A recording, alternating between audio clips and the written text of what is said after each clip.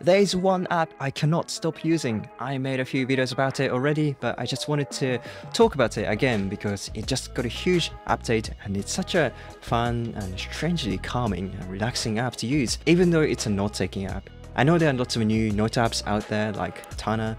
I made a review of it last week and it's such a great app. While these apps have lots of cool tricks, I still keep coming back to Napkin because of its minimalistic approach to personal knowledge management. And also, it is the best app to review what you read and find connections between ideas. So Napkin recently announced its new integration with Readwise. In case you don't know about Readwise, it's an app that lets you import your highlights from Kindle, reading apps, podcast apps, and even physical books, and then export them to your favorite note app. That way, you can organize and review your highlights more easily. And I think Napkin is genuinely the best tool to review your highlights and get inspired. Let me tell you why. There are 3 reasons why I love Napkin. One is AutoTagging. Whenever you make a new note or Napkin imports a new highlight, it automatically analyzes the content using AI and gives them some tags. And then, based on the tags, it shows you relevant notes in your knowledge base. I find this extremely useful because it lets you see the link between the highlight and the highlights you made before, and also your past thoughts.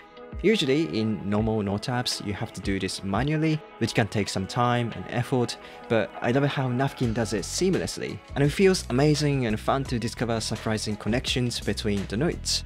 Sometimes Napkin suggests something you completely forgot from books you read a long time ago, and that's really cool. This kind of leads to the second point. The second reason why I like it is that it solves the problem of the idea black hole. What I mean by that is, have you ever had an experience where you take notes and make highlights from books and articles, but you never actually review them or use them? I call this your note app turning into an idea black hole. I had this problem with many note apps before. Even though I had hundreds of book notes and highlights, I didn't review them at all because they got buried under other notes. But Napkin offers a pretty good solution to this problem by analyzing your notes, linking relevant ones together, and encouraging you to review them if you haven't seen them for a while. And this makes sure that no notes will be left at the bottom of your knowledge base forgotten, and they will be reviewed by you regularly. I think this is really useful to actually remember what I read because I'm, in a way, forced to see my highlights and notes frequently. A metaphor I like to use to demonstrate this point is a circulator. Using Napkin is like having a circulator in your room. It makes sure that air keeps moving around to keep your room fresh, not stuffy. Now replace the air with your notes. It ensures every note stays active and is seen by you from time to time so that no notes are forgotten and collect dust. And finally, the third reason why I like it is that it feels calming. I said this before in a video, but it's just a really nice way to start your day or do before going to bed. Seeing your past thoughts and inspirations is relaxing and helps recall what you studied. I usually like to do my note review in the morning after making a plan for the day.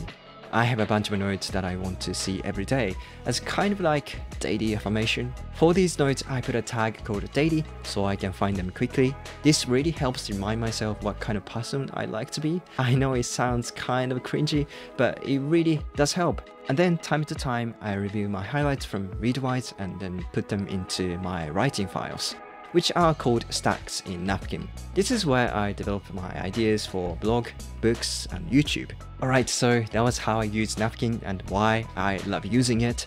I know there are new awesome note apps, but I think this is a great product that can solve some problems that typical note-taking apps have. Especially if you're struggling with the idea black hole problem and feel like you're not reviewing your notes and highlights enough, this might be able to help. And if you're interested, you should check my full review of Napkin and try it out from the link in the description. Okay, thank you so much for watching, and I will see you in the next video. Bye!